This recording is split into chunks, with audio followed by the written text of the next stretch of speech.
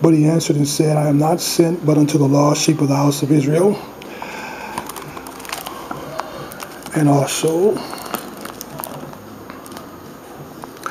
Luke 13 and verse 16 says, And ought not this woman, being a daughter of Abraham, whom Satan had bound, and these 18 years be loosed? All praise be to the Most High, the God of Abraham, Isaac, and Jacob. And I want to continue on sharing brief insight regarding my spiritual beliefs. I'm going to continue to share only through the scriptures who Christ really came for and who he died for. Okay, I hope that these brief videos gives you a biblical understanding of heritage and lineage, which is very important. If you have to be on a spiritual journey and you seeking truth, you need to reevaluate the scriptures again. Because there's a lot of false manipulation coming out of this religious system, and it's disturbing to a lot of people. And a lot of people may not be aware of lineage because there are not any icons when it comes to pictures to reflect African Americans, when it comes to Hebrews in the Bible. Now that's when you have to really stop, take a deep breath, and realize what I just said. African Americans can be found in the Bible. See? Matthew 15 verse 24 says, But he answered and said, I am not sent but unto the lost sheep of the house of Israel. We are a reflection of Israel. Yes, us African Americans. Don't be surprised if your local church or your pastors don't teach you or tell you this. It's true. Believe me, it's true. Okay, so verse 16 says, And ought not this woman, being a daughter of Abraham, whom Satan hath bound, and these 18 years be loose? The point that I've been making throughout all my videos is that Christ was only sent to Abraham's descendants. Okay, now the tribe of Judah was right there at Jerusalem. If you go back and read the Old Testament, he said that he was going to leave one tribe of people to King David so that his light will always be shining right there in Jerusalem. Now, whether you choose to believe it or not, African Americans was the ones that were residing right there in Jerusalem during Christ's time. And we were chased out of that land in 70 AD by the Latin Roman soldiers. The empire, the Roman Empire, started killing us. And the ones who were able to escape went and ran into West Africa. And that's how us Africans are here today.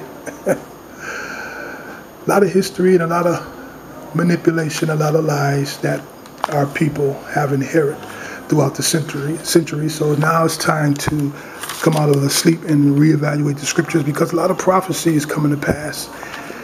And I always say through all my videos, this book is very easy to understand if you don't take the scriptures out of their context. It wasn't talking to any of our modern day churches. It was only talking to the lost sheep of the house of Israel. Now here you have Christ getting ready to heal a woman, but the point that I'm bringing out, verse 16 says, And ought not this woman, being a daughter of Abraham? See, can you see that right there? I'm laughing of joy, and also try to discern my laugh when you hear me laugh, because our churches, whether the modern day church, they continue to manipulate these scriptures, and they take a lot of it out of their context and make it appear as if this Bible is talking to us or them. And that's only because they don't like to teach about lineage. They don't want to teach the truth. They just want to just pick and choose what scriptures they want. And a lot of people don't catch on. They don't. I mean, that's only because they don't want to teach about lineage. They just want to leave things the way that they are. And the things that the way that they are is just a lot of lies. That's all it is. It's not truth. The people that's residing over there in Israel now are not the real biblical Jews. They're not. If you go back and read their heritage, you're going to realize that they're not even from the seed of Abraham. And they even make it known. So you need to go back and reevaluate the scriptures. Now, this is only referring to people that happen to be on a spiritual journey. And like I said, I'm not going to say that all the churches here are teaching false doctrine when it comes to this book, just to reflect culture. That wouldn't be fair to say. But from my experience, there have been a lot of false manipulation coming out of the teachings that I was under. And now that I'm reevaluating the scriptures for myself, I'm starting to see that this book is talking to me because I happen to be the offspring of the tribe of Judah, okay, and from the seed of Abraham. And like I said, you can claim the heritage and promises if you want to out of ignorance, but when it really comes down to it, Christ is going to he's going to be the one that's going to do the separation, and he's doing it now. A lot of people are waking up and they're understanding lineage is very important when it comes to this Hebrew book. You can't claim someone else's inheritance. You can't do that. You can't do that. Okay? Right there, see? Being a daughter of Abraham. Right there. That's who Christ came for. He came to save the seed, the scattered abroad seed of Abraham's people.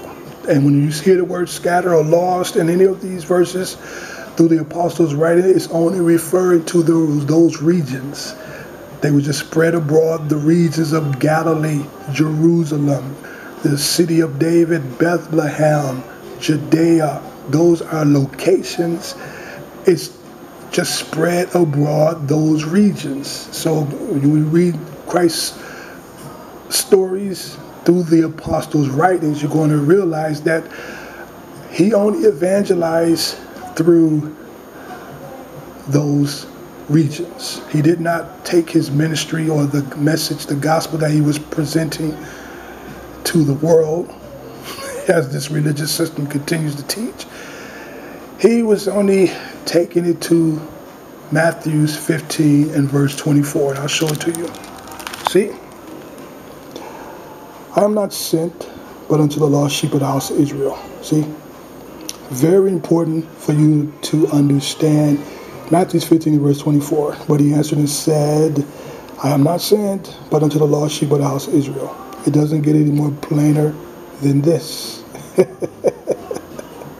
Do the research.